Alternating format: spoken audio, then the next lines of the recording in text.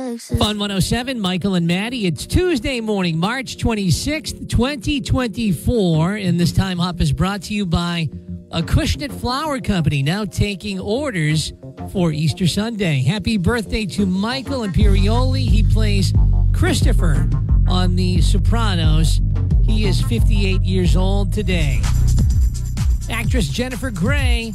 Happy birthday, Jennifer. I'm scared of walking out of this room and never feeling the rest of my whole life the way I feel when I'm with you. Well, thank you very much. It's awfully nice of you. 64 years old. Aerosmith's lead singer, Steven Tyler, and that voice, 76 today. Former House Speaker Nancy Pelosi is 84. 24 years ago today, American Beauty swept the Academy Awards. You don't get to tell me what to do ever again. Winning Best Picture, Best Director, Best Screenplay, and Kevin Spacey winning for Best Actor. On this date, in 1995, rapper Eazy-E died of AIDS. He was 31 years old. Eazy was one of the founders of the rap group NWA with Ice Cube and Dr. Dre. 6 years ago, toxicology reports revealed that Prince had fentanyl in his body at levels described as, quote, exceedingly high. Fairhaven's Kmart closed on this date 7 years ago today, and 2 years ago, President Biden accidentally, and it's been as windy as it has been day after day after day. It's weird. It's cold. I feel like wind is pretty standard around this time of year. It just sucks every time. So many windy days in a row. It sucks. Definitely not good for the hair days today. We're going to see some clouds today and highs up right around the low to mid 40s. It's 39 now. Bringing your taste of Hollywood right here to the South Coast, and we are here for it. We're spilling the tea with Maddie's Entertainment Update on Fun 107. Well, I think yesterday was shocking for a lot of people. Officials raided 2 of Sean P. Diddy Combs' homes yesterday as part of a federal sex trafficking investigation. Led by Homeland Security, the raid was carried out just 4 months after the rap mogul's ex-girlfriend, singer Cassie, accused him of sex trafficking. Helicopters and agents were seen swarming his L.A. mansion yesterday. Footage of the scene appeared to show some men, later identified as Combs' sons, detained and waiting outside the Holmby Hills house. Officials were also present at the Miami residence. Combs was in Florida at the time of the raid, and officials reportedly seized his phones before he was scheduled to leave for a trip to the Caribbean.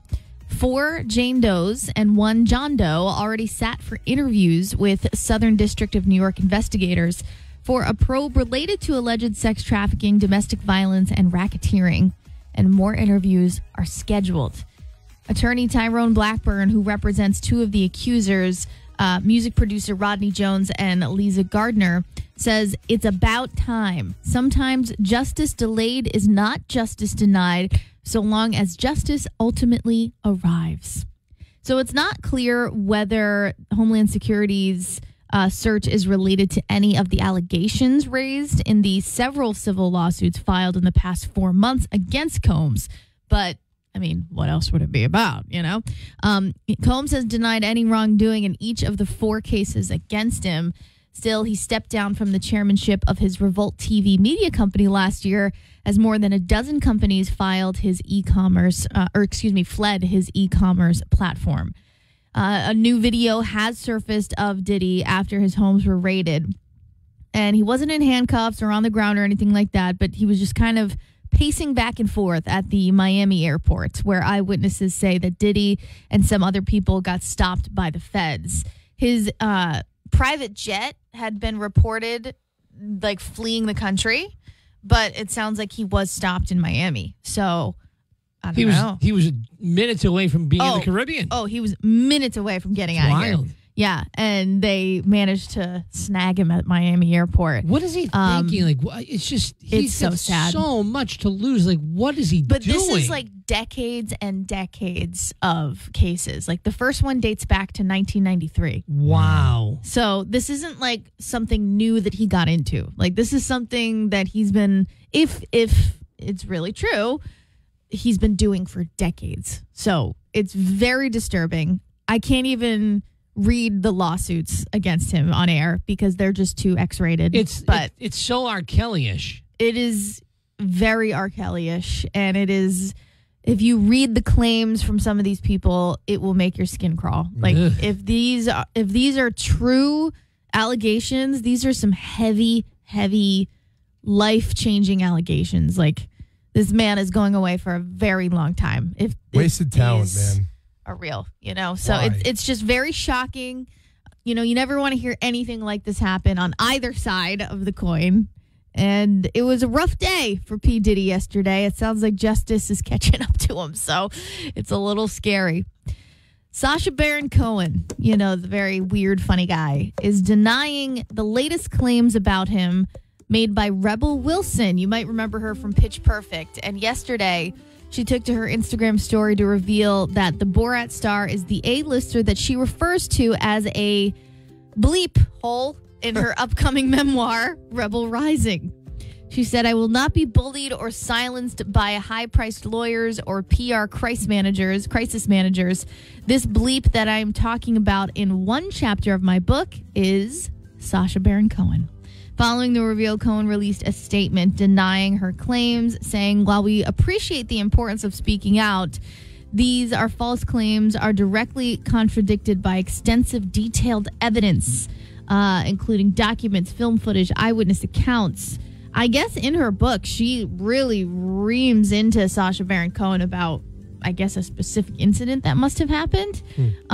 Wilson teased the information in an Instagram video. She said, "When I first came to Hollywood, people were like, yeah, I have a no bleep policy. I don't work with bleeps."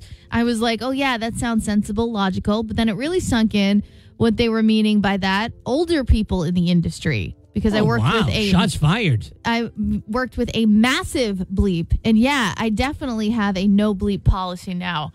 A chapter on said bleep was chapter 23. The guy was a massive bleep. Wow. So I guess she also previously made claims against him back in 2014, where she accused him of repeatedly asking her to do nude scenes in a film. Oh, man. She said he is so outrageous. Every single day. Well, he's definitely outrageous. He's no very doubt about outrageous. That. He's got a weird sense of humor. He's just a very oddball person. He'd plead guilty to that, I'm thinking. Yeah. But Oh, what is going on in Hollywood, guys? What is happening? Like, I think Hollywood has always been this weird, but now everything is documented. So now we're just like getting a firsthand account of everything. Remember when Sacha Baron Cohen had the billboard on 195, the unauthorized billboard? Yes. I was just going to say his lawyers Solar Therapeutics, yes, right? That's right. That's right. Yeah, he's got a pretty busy team over there. Yeah. Rebel Rising will be released on April 2nd if you guys want to read that chapter. Euphoria Season 3 delayed at HBO. This is going to bum a lot of people out. This is such a big show for a lot of people. HBO and Sam Levinson remain committed to making an exceptional third season, said an HBO spokesperson. In the interim, we are allowing our in-demand cast to pursue other opportunities. The script still being written. The news comes after a report that the show's third season has been scrapped entirely. Production on the show's third season had long been delayed in part due to the Hollywood strike, and there was actually the death of Angus Cloud, who was one of the big stars on the show back in July of last year. So it looks like they're going to delay it one more time, and hopefully, Euphoria fans will get to see a third season because that show just exploded on the scene when it came out. I didn't even know there was a second season. I thought there was just one and done, and now we're on number 3. I also didn't see either. Zendaya is incredible. She's phenomenal. The Sydney Sweeney, like that's where Sydney Sweeney got big. Right. Yeah. A lot of the names in that show are just becoming huge stars. More entertainment news on the Fun 107.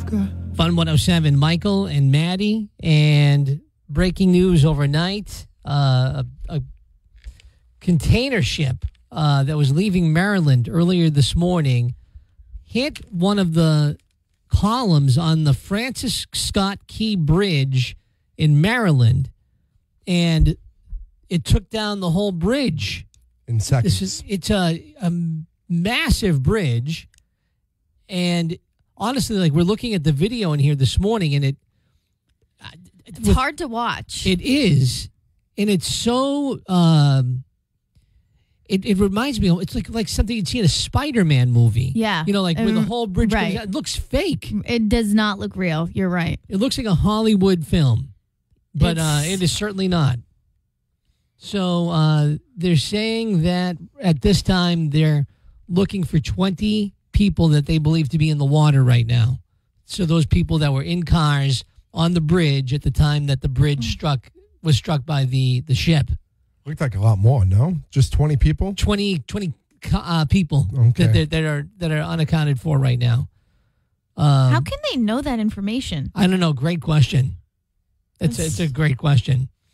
Unless there's cameras on the bridge that they're using, probably, and stuff like that. But yeah. What a scary, scary thing.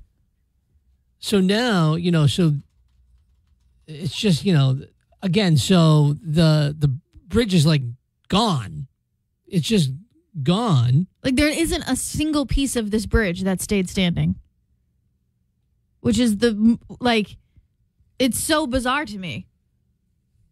So the video is being shared online, and you can see like the massive steel structure coming down, the vehicles falling into the water. Fire officials say one vehicle is as big as a tractor trailer. It says multiple people also fell into the water. Maryland authorities confirmed that all lanes of traffic closed in both directions. Yeah, I mean, there's no lane. Yeah. It's gone. There's nowhere to go. Bridge opened in 1977, carries Interstate 695 over the river, which is a busy shipping area. Water is cold. It's the biggest thing. It's about 47 degrees. You were in the water yesterday, Gazelle, right? It was 41 and I couldn't breathe. One can survive in that kind of condition for roughly an hour before hypothermia sets in. And then, of course, you have the darkness of trying to find anybody who may need help. And then you've got the debris from the bridge. That's true. The debris, I didn't even think of that. Coming down on the cars. And, it probably doesn't all come down all at once. Mm-hmm. So people are in there and the stuff is, it's just a nightmare. Mm-hmm. So our thoughts for sure for the people down in Maryland this morning and those first responders trying to save. Fun 107, Michael and Maddie and Nicki Minaj is coming to the Garden in a couple of weeks. And thanks to Almeida Lawn and Maintenance, we have a ton of tickets to give away this week on Michael and Maddie. Let's go. So if you want to win some of these, you just got to go to the Fun 107 app and enter to win. And we could be calling you and saying, hey, you're winning a pair of tickets. We're going to call our winner this morning. And I believe she's on the line right now. To Buzzards Bay, Desi Halstead is listening. Good morning, Desi. Good morning. So, are you a student? Where do you live in Buzzards Bay? Do you go to school at Upper Cape Tech? Yeah, I go to Upper Cape. What are you studying there? I'm in the cosmetology program. Very nice. Do you listen to Nicki Minaj while you study? Yeah, I love Nicki Minaj. I've been listening to her since I was a kid. That's awesome. Well, how would you like to see her live? I would love to. I'm so excited. Congratulations, girl. You are going to see her live at the Garden next month. Who are you going to bring? Thank you so much. My mama. Oh, very nice. So mom likes Nicki Minaj too, huh? She loves her more than I do. That's great. Well, have a great time at Nicki Minaj. Desi Halstead of Buzzards Bay. Thank you very much. Have a little good time with your mom. Going to see Nicki Minaj. All right. And have a great day at Upper Cape Tech. Nicki Minaj Week here on Michael and Maddie. Brought to you again by Almeida Lawn and Maintenance. If you want to win some of these tickets, get on that Fun 107 app. Coming up on 6:52, Phil Devitt with a look at this morning's headlines. New Bedford is a step closer to dropping residency requirements for municipal employees. Last night, the City Council Ordinance Committee voted unanimously to support Mayor John Mitchell's amendment, eliminating the requirement for about 150 city management positions. The mayor has said that requirement is making it difficult to hire people. The Standard Times reports this won't apply to city boards and commissions. Folks on those will still have to be city residents, and state law requires police officers and firefighters to live within 15 miles of the city. This now heads to the city council for full approval. Financially struggling Stewart Healthcare is closing New England Sinai Hospital in Stoughton next Tuesday, April 2nd. Channel 25 reported the company blamed the closure on high costs for labor, materials due to inflation, and the lingering impact of the COVID pandemic. Stewart also owes about $50 million in unpaid rent. The company has 9 hospitals in Massachusetts, including St. Anne's in Fall River and Morton in Taunton, and is reportedly considering leaving the state. Families staying in a state-run overflow shelter in Massachusetts will have to reapply monthly to remain there. The Healy administration said that starting in May, they'll have to show they're actively seeking work authorization or alternative housing. The emergency shelter system has been past capacity for months, which has required the state to establish overflow sites. There's a massive emergency response after a cargo ship crashed into a bridge in Baltimore, causing the span to collapse. They're reporting that the middle section of the bridge collapsed into the water, and there are unknown amounts of people and or vehicles in the water. Video footage shows the moment the 1.6-mile Francis Scott Key Bridge collapsed after one of its supports was struck by the large vessel around 1:30 this morning. And the Powerball jackpot is rolling over again. There was no grand prize winner in Monday night's drawing, so the next time to strike it rich will be Wednesday, with an estimated $865 million up for grabs. In sports, the Celtics lost to the Hawks 120-118. Boston tries to beat Atlanta again on Thursday. Red Sox beat the Texas Rangers in spring training last night 9-2. They play again today at 2 o'clock. And the Bruins are in Florida to play the Panthers tonight at 7. Traffic and weather next. From the Chart Oak Tavern Newsroom, I'm Phil Devitt for Fun 107. Fun 107, Michael and Maddie get some clouds out there this morning, and temperature's going to be kind of like a carbon copy of yesterday with highs in the low to mid 40s. So the big news yesterday was that Dartmouth will be getting a Chick-fil-A, and stage 1 of many was in the works. So stage 1 of many what? For the planning board, the planning process, making sure the blueprints are perfect. Stage 1 of many stages for Chick-fil-A is what you're saying? Yeah, Before it comes. Gotcha. And if you're familiar with the old Sears Auto Center, that's been a ghost town in that corner of the Dartmouth Mall parking lot. In my opinion, that is a gold mine. It is. And my brain would never even think to go there. And it's just all part of kind of the restoration project of that Fawns Corner area of really livening it up a bit. And I think Chick-fil-A, you don't no longer have to go to Fall River. If you're from, the New Bedford, Dartmouth area, you don't have to go to Seekonk anymore. So yesterday, I'm trying to get in. I need to get the deets on this. And I call a guy who's on the Dartmouth media board. I don't even know. He goes, well, if you want all the information, they're having the live Zoom right now. So I said, honey, cancel our plans. We're not watching TV tonight. I need to get into this Zoom. And it wasn't easy to find for a public forum. It was not easy. I had to do a little bit of backdoor, on the Town of Dartmouth page. So what meeting are you watching? The Dartmouth Planning Board? Oh, yeah. Riveting stuff. Riveting stuff. Right? Yeah.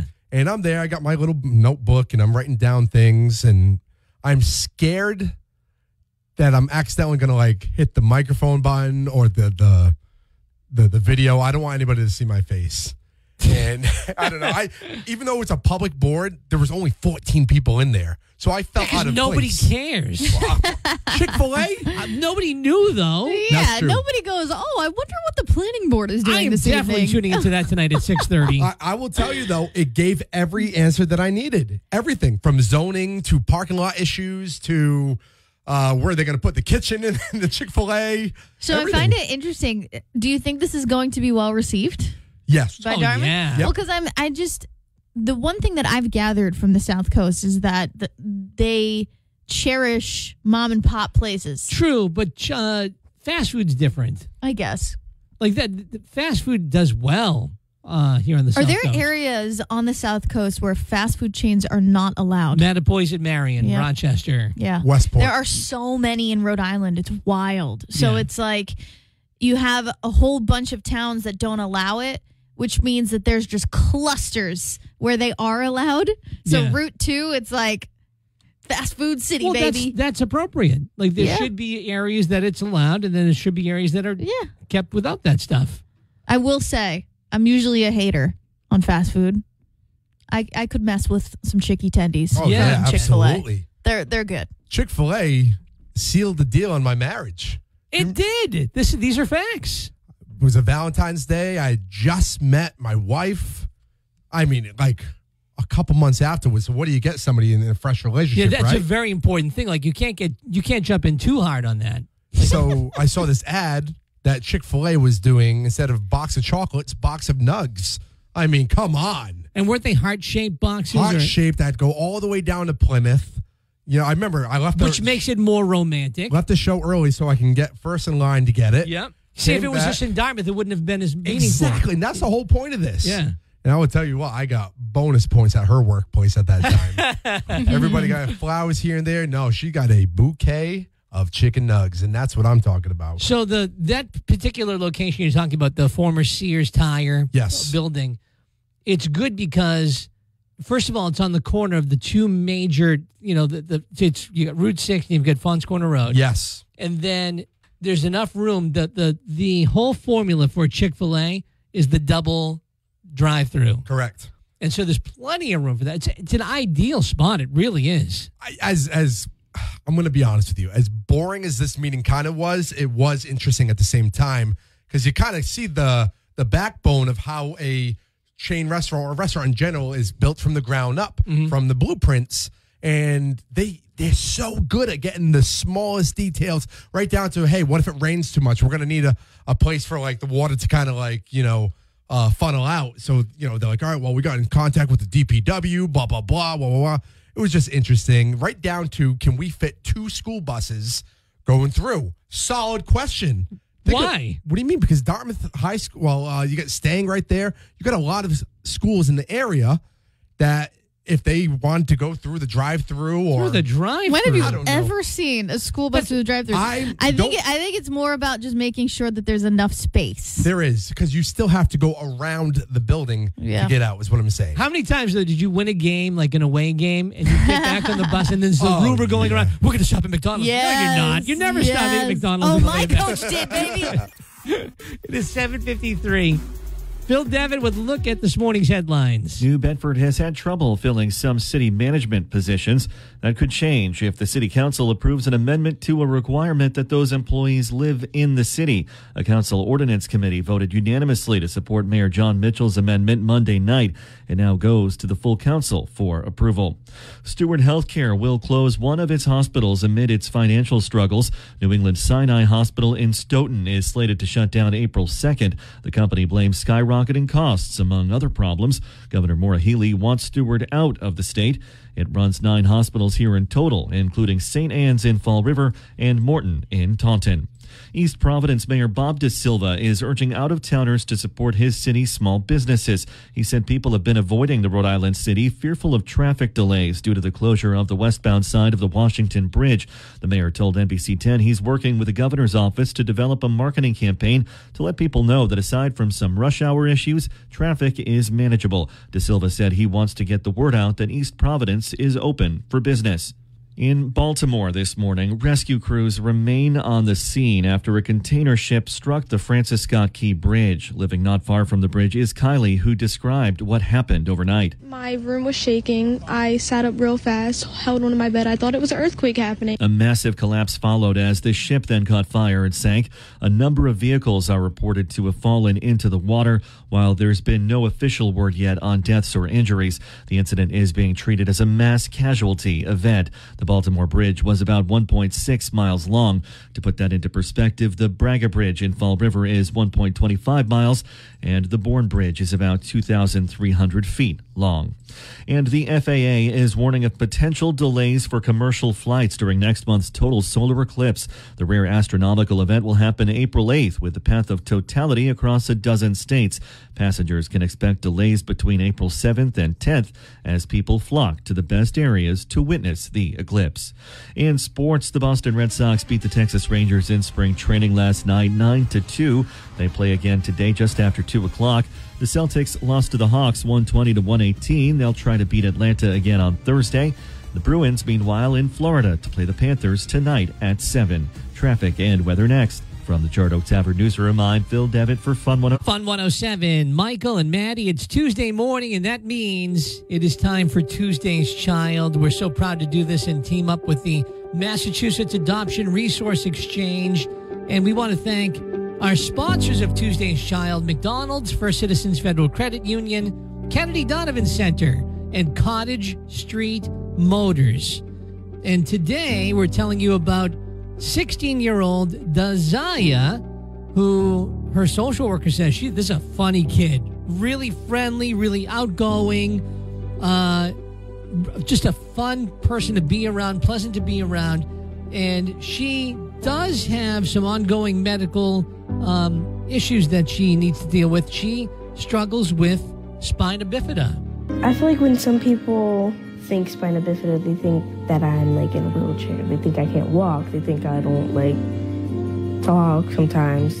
It's different with me because I'm able to walk, I talk, I'm able to do most things that regular teenage girls do. So I think it's just the part that scares people. That's the part that scares people about it. So, if you're wondering what kind of a person Dazaya is, her dream is to go to school, go to college, and then listen to this. What I want to do in the next couple of years, I want to go to college to be a nurse. I think I would want to help kids like me, like with my disability and just disabilities in general. Just some of the challenges that they go through with like spina bifida, because some of the kids my age have it worse than I do. I would want to show them that they could get through it, even though like it might seem hard, but they can get through it. I mean, how meaningful is that? That is outstanding. Dazaya, 16 years old.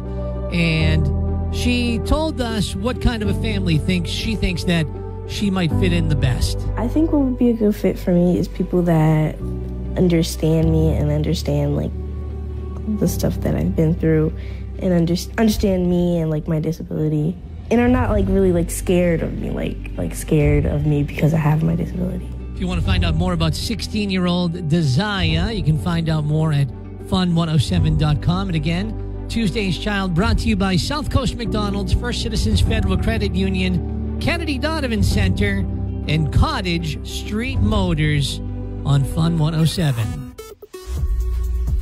A check on the headlines now with Phil Devitt. New Bedford could drop the residency requirement for some city management jobs. The City Council Ordinance Committee unanimously supported Mayor John Mitchell's proposed amendment last night. It now heads to the full council for approval. The hope is this will open up hard-to-fill positions to more people who might be interested in the jobs but don't live in the city. It looks like Stewart Healthcare is closing a hospital, New England Sinai in Stoughton, due to shut down next week as the company deals with major financial problems. Stewart runs 9 hospitals statewide, including St. Anne's in Fall River and Morton in Taunton. Chick-fil-A is planning a Dartmouth location. The planning board hearing Monday about a proposal to put the fast food restaurant at the former Sears Auto Center near the Dartmouth Mall. You can see the full story on the Fun 107 app. Boston University grad students are on strike. About 3,000 students who teach and research at the school began the strike on Monday. The Boston University Graduate Workers Union asking the university for better benefits and pay. Union leaders say they have been negotiating with Boston University for 9 months before the strike. There's an ongoing multi-agency rescue operation underway in Baltimore after a container ship struck the Francis Scott Key Bridge. A massive collapse followed as the ship then caught fire and sank. The onboard crew of that ship apparently not injured. A number of vehicles are reported to have fallen into the water from the bridge when the collapse happened around 1:30 a.m. While there's been no word yet on deaths or injuries, the incident is being treated as a mass casualty event, the governor of Maryland declaring a state of emergency this morning. And a 7th grade math teacher and Army veteran in Texas has changed his name to literally anybody else, and he's trying to get on the upcoming presidential ballot. The 35-year-old from the Fort Worth area was born Dustin Ebby, but he successfully got a judge to sign off on the name change. Mr. Else has already filed with the Federal Election Commission and is now working to get on state ballots as an independent candidate. He says he understands it's a long shot to get on state ballots at this slate of a date, but he hopes word will spread and voters will write him in come November. His campaign website is literallyanybodyelse.com.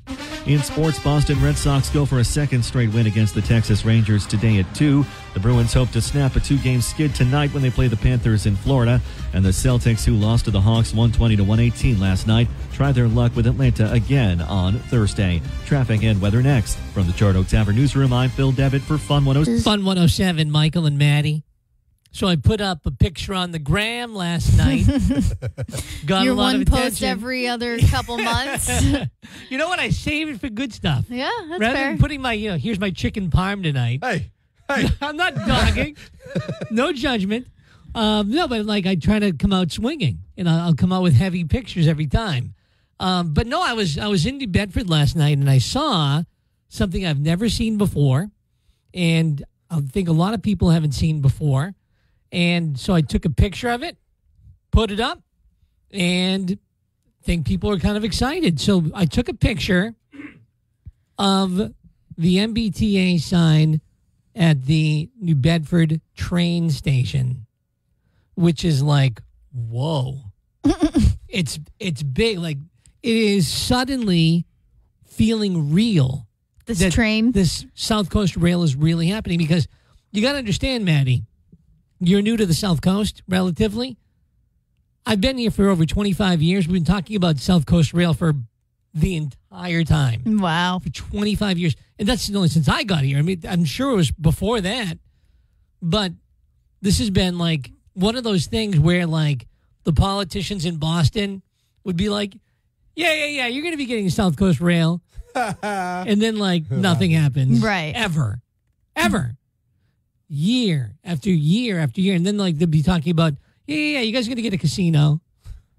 I wonder what changed. Like, what is the... I feel like over the past few years, it's been really ramping up. I think they finally got the funding from it to be... I think it was Deval Patrick, a few governors back that really started to get the ball in motion. But, it's here. Yeah. It really is like the sign. The sign's there. It's legit. The sign is there, which means it's real, which means it's happening. So, I got to tell you, like, when I saw that sign last night, I felt a little pride. Mm-hmm. I really did. Like, it felt like New Bedford had made it. I'm a big kid now. It had made it. Like, now it's, like, connected to the big city. It just felt very big city. Felt city. Sound old. I agree. Like, and that's, well, it's true. Like, my comment with the picture was everything old is new again. You're not wrong. Trains do feel old, but they offer so much. Like, for example, like my daughter goes to college in Boston. I was just going to say, I've taken the train in Boston so many times, and the train in New York as well. Like, it's so convenient. The train in New York is awesome. It's so convenient. So good. So convenient. So, like, like my daughter's thinking about doing an internship at Children's Hospital in Boston this summer. Instead of me driving her up there, because you can't park up there. It's like, yeah, it's impossible. Should be losing like $80 a day. Take the train right up, boom, done. So a lot of people wondering, when is it going to actually start rolling? They're doing test trains right now. They're already testing out the safety systems, and those trains are going like upwards of 80 miles an hour. So stay away. That's going to be happening throughout the spring, and I think by sometime this summer you're going to see passengers on that train. My only question is, I remember we were talking about this recently. Didn't it say it was going to be like a 3-hour trip to Boston? Or something like that? Not 3 hours. I think it's going to be like... Because of the stops and stuff? Yeah, like I think between 90 and 120 minutes. All right. Which by the time That's you drive normal. up there, sit in traffic, find a parking space, you're free. It's 120 minutes right now to get road rage for free. Just saying. So it's exciting. Like seeing the photo, I was like, really? This is like, you can't. It's really real. It's like when you send out the invitations to the wedding, there's no backing out now. The invitations are out there. The sign is up. What are they going to do? The sign's up. You can't pull the sign down. No, so if they run into any kind of a problem now, they got to fix it. The sign is up. It's not our fault.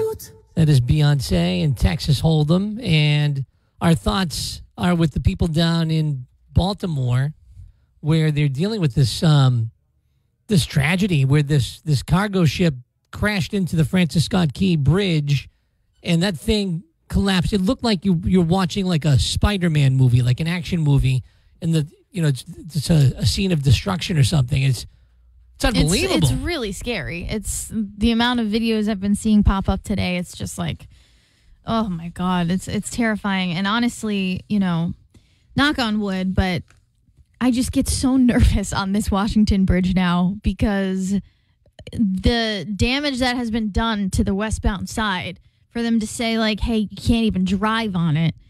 Like, was there a moment where we could have had like a very terrible accident? Like, did we just miss it by the skin of our teeth? Like, that's kind of where I'm going. Yeah. And now we have all of the traffic on one side of the bridge, the eastbound side, and they're getting ready to put even more lanes to try to alleviate some of the traffic. Yeah, they're going to put 3 lanes going both ways on the one side. 6 lanes on the eastbound side. So, a lot of people are asking the question, can it do that? Like, can it handle all that weight? And it looks like RIDOT, Rhode Island Department of Transportation, did respond because the community kept asking.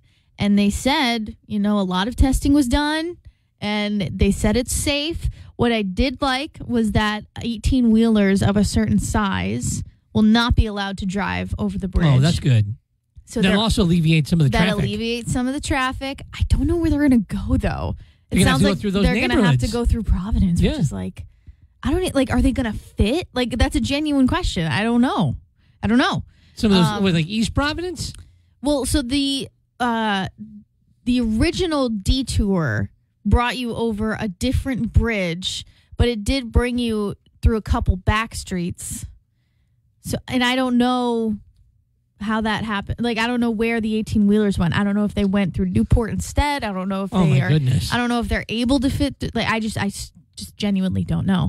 But they will not be allowed to drive on the Washington Bridge once those lanes get made. And according to RIDOT, it's going to happen by next month. So, well, that can't happen soon enough for most people, right? It cannot happen soon enough for me. But yeah, like me and like many other commuters that have to go over the bridge, you think to yourself, okay, well, if the westbound side is not safe, is the eastbound side safe? I would hope that they gave that a good looking at before they made this call. I know, but you can't help but wonder when you drive over it every day and you're watching them demolish the westbound side. You're just kind of like, okay.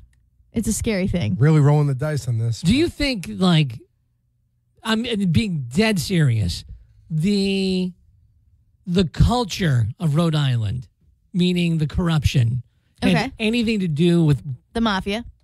Yeah, sure. Like, did that have anything to do with why that bridge wasn't constructed the right way? Yeah. I mean, that is the underlying rumblings that are going on in Rhode Island, is that we were run by the mafia for so long, and they had their hands in all of that, the infrastructure, the waste departments, like they had their hands in everything. And do you really think that they were up to code do you think the mafia was up to code on things and worrying for every last detail? Like I doubt it. Yeah. So obviously, that is the underlying rumblings of Rhode Island residents, is that we're kind of, hey, we got great Italian food, and we got great food.